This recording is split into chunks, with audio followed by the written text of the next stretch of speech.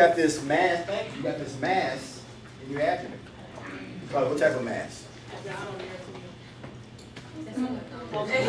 Pulsatile, right? Because it's your blood's pumping, right? Blood's pumping, which is why in the abdomen. Have y'all had abdominal exam first? Yeah. No. In the abdomen, you auscultate before you percuss. Why? Because you percuss first, what might you do? You might rupture the aneurysm. In courts, and I promise to tell the truth, the whole truth, nothing. Okay, so that's very important. So the point is, the patient may present with a pulsatile mass in the abdomen, and if auscultated, what might you hear? Decreased bowel. You might, but what else though? A heartbeat. No, I mean, the pulse.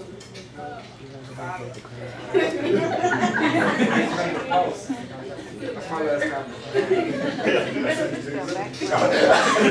So think about it.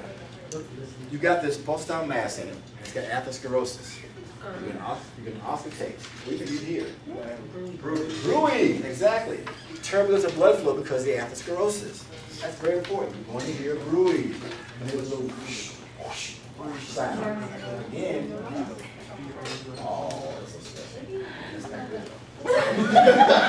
Special, but nice one. No, I'm sorry. All right.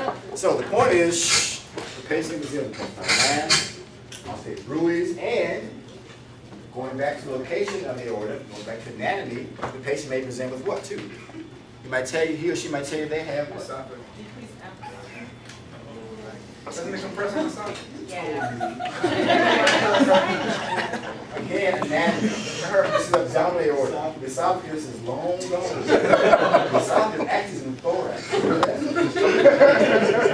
goes down into the diaphragm. Apparently not. Apparently not. You gotta understand this for now because they can ask questions in relation to. Think about it. Think about how the aorta goes down, right? Curves back down, and goes along what structure? What structure is right behind it? No. But we're talking about the abdominal aorta. No, the abdominal aorta. Sympathetic. The spine chain. Thank you. Now you can come back. Come back. The vertebra, the spine.